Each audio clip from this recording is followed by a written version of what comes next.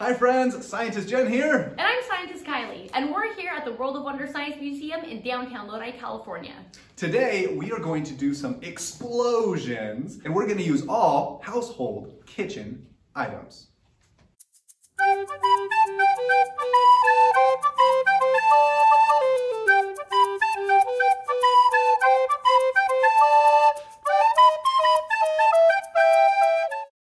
All right, friends, we love getting feedback from viewers like you, and we have a request from Daniela Bell in Toronto, Canada. Daniela, what would you like to see? Science rules! I love explosions, by the way. Will you please give me an exploded experiments, please? Oh, that sounds really cool. I think we can do it. All right, you guys want to see some explosions? These rocks! For our first experiment today, I'm going to be showing you a simple and classic chemical reaction using an acid and a base. Our acid that we're using today is distilled white vinegar, and the base that we're using is baking soda. Both items that you might already have in your kitchen or laundry room at home. I'm also going to be using 2 clear cups, a 1/3 cup measuring cup, and then I've got a couple of measuring spoons right here. What I'm going to do first is I'm going to take the baking soda, I'm going to open it up, and I'm going to measure 2 tablespoons of the baking soda into this clear glass right here. Now I'm going to take the white vinegar and I'm going to measure 2/3 of a cup into this cup right here.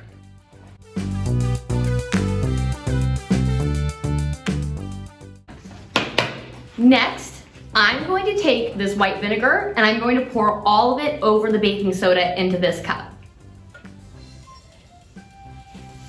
When the vinegar and baking soda come into contact with each other, they create a chemical reaction, where one substance is turned into another substance or substances. In this case, carbon dioxide gas is created and released. All right, friends, experiment number 2. What we're gonna do is we're gonna use that idea of releasing that carbon dioxide gas. But this time we're gonna trap it in a container and it'll build up pressure and then explosion. Now for this experiment, safety first. So I have my goggles, I have my gloves, and I'm gonna need a helper. Helper? Oh, perfect. Let's try it out. All right, we have our bag here, and it's important that your helper holds it open. So now we can measure out our acid.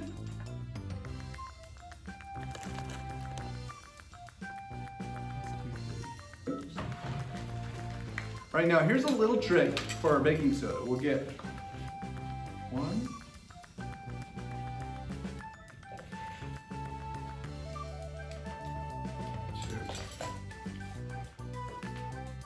2. Now if we trap it in this baggie, then we can hopefully get it sealed before it interacts.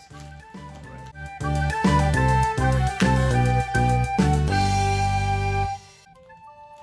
right. What do you think? Oh, we are ready. All right, now let's do our chemical reaction and see what happens.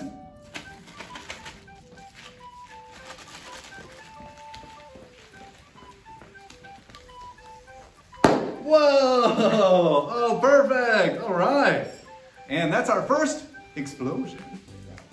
All right, I have this little container here, but if you don't have something like this canister at home, of course we could use a Tupperware canister or something else. I'm going to fill it up about halfway with our vinegar, maybe a little more than that.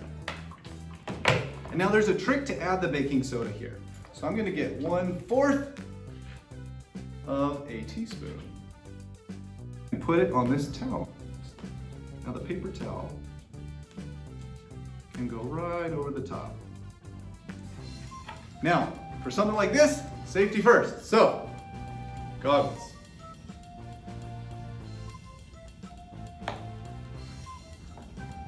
Now it's nice and sealed, but they're not reacting yet because they're not touching. If I flip it over, we'll get a reaction and an explosion. Let's see what happens next.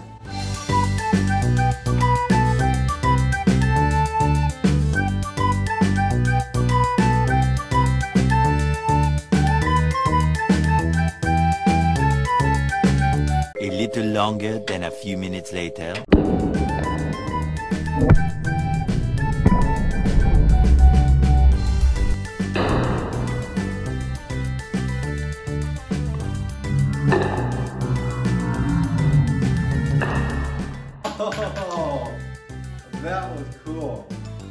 That was a good one. For experiment number 3 today, we're also going to be using baking soda and vinegar. This time though, we're going to be using a water bottle or any container with a smaller opening. I have measured 2/3 of a cup of vinegar, and I'm also going to need to put some baking soda into this balloon right here. Use this funnel to get the baking soda into the balloon, but there is another way you can do that.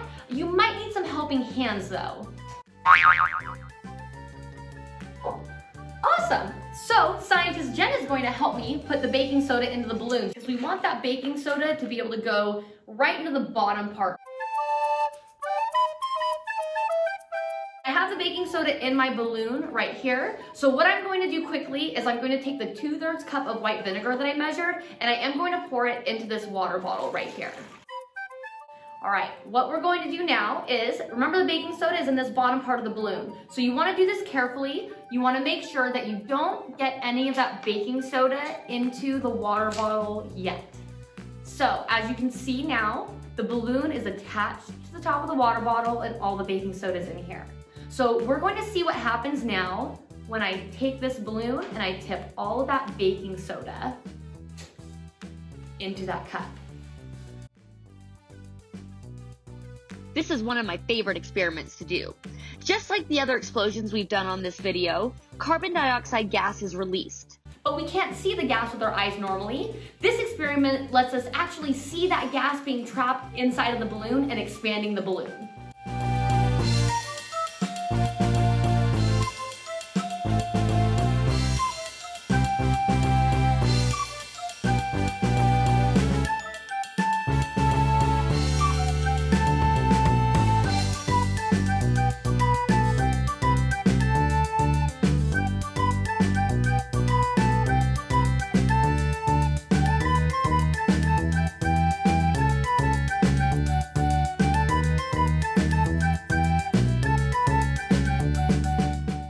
For this experiment, you need a container with a pop top, vinegar, and Dawn dish soap inside. We add the baking soda and then cap it very quickly. Then watch out, because we are about to get an explosion!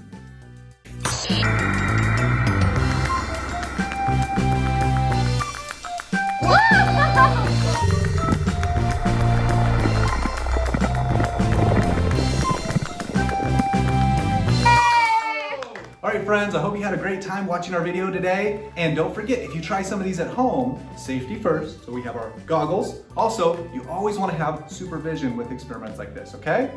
Also, please be sure to like, comment, and subscribe to our videos right here on YouTube. Also, you can go to www.wowsciencemuseum.org to sign up for our newsletter to stay updated with any new videos or resources that we put online. Until next time!